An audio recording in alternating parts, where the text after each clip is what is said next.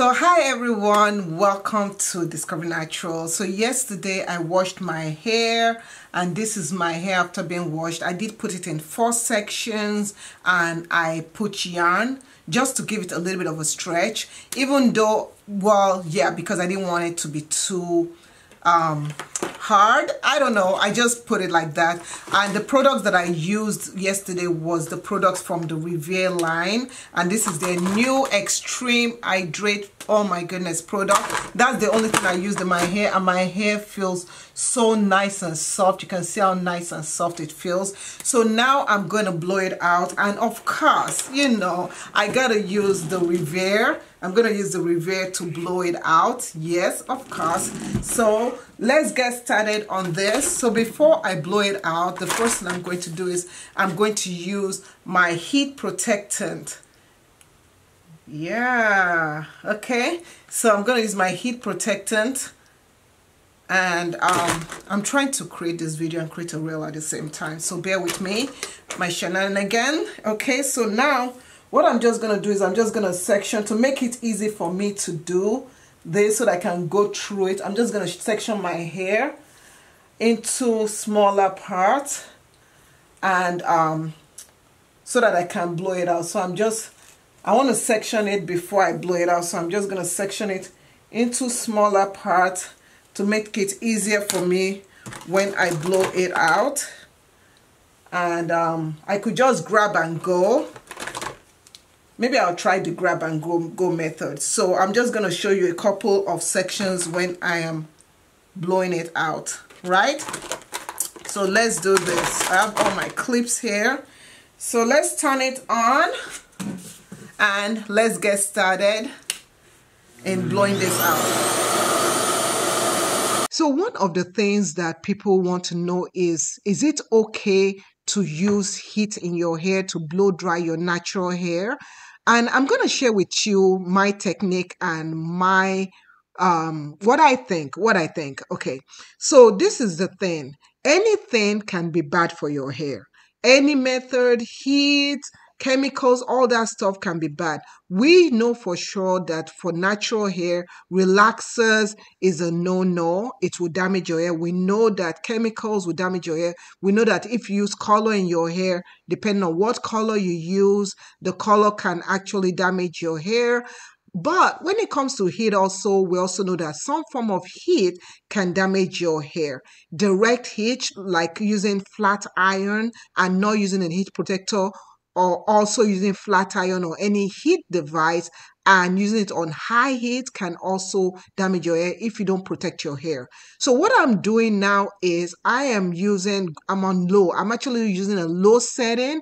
You can see how my hair is. I'm using a low setting, and that is what I'm using when I'm blowing out my hair, to show you that you can actually straighten your hair using low setting, using low heat, even using cool heat. You could straighten your hair.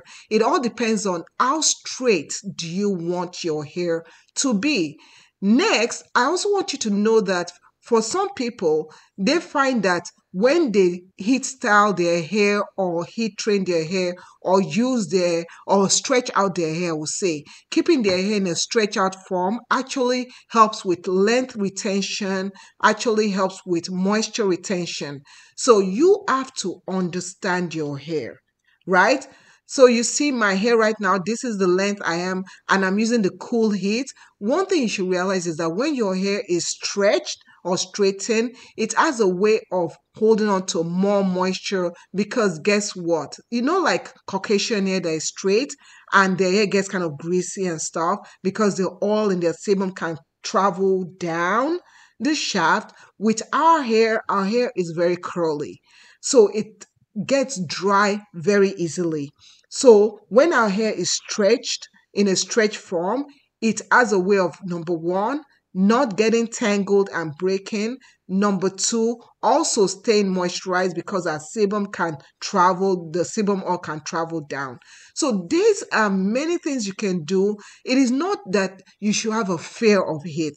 For me, I've never ever flat ironed my natural hair just because I really don't feel the need to. Does that mean I will never ever flat iron my hair. No, it just feels like at the stage and point I am in my life right now, I don't see the need to stretch my hair out. Now, there's a school of thought or a school of people, I call them the Nazi natural hair people, that say once you put heat in your hair is no longer natural. If that is you, do what works for your hair.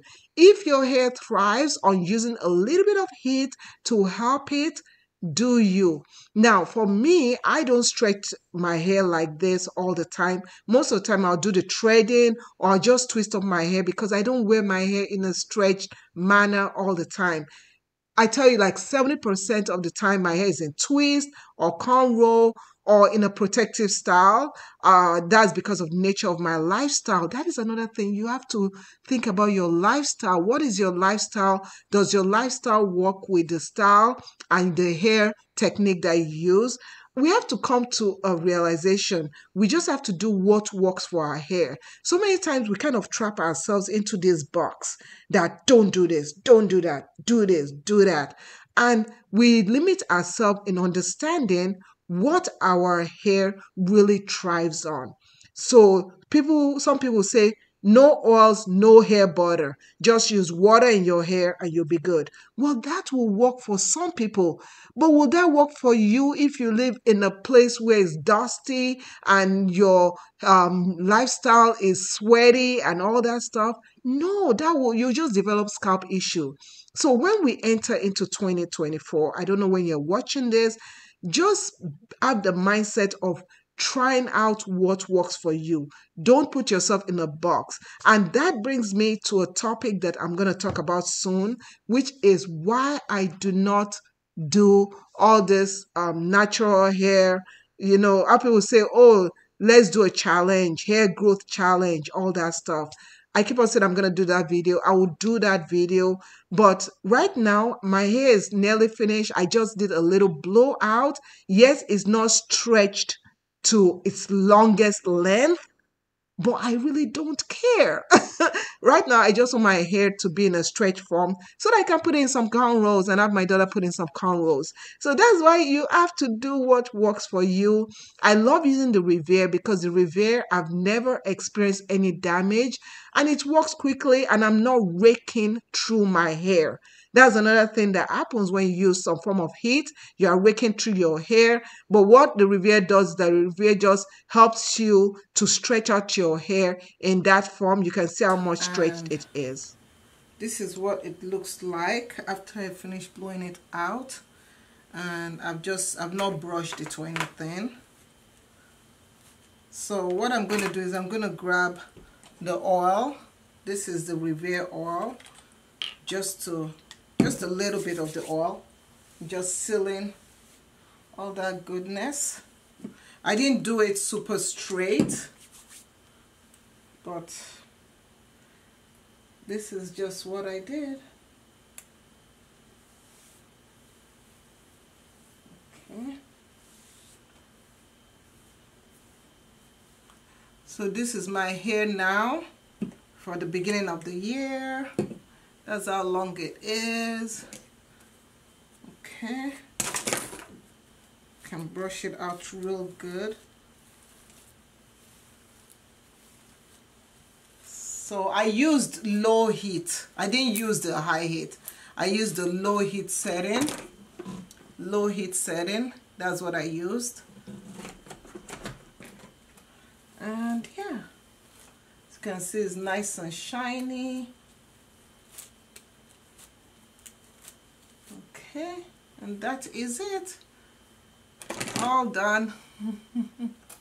Now to find out what to do with this hair, because I'm going to get hot soon.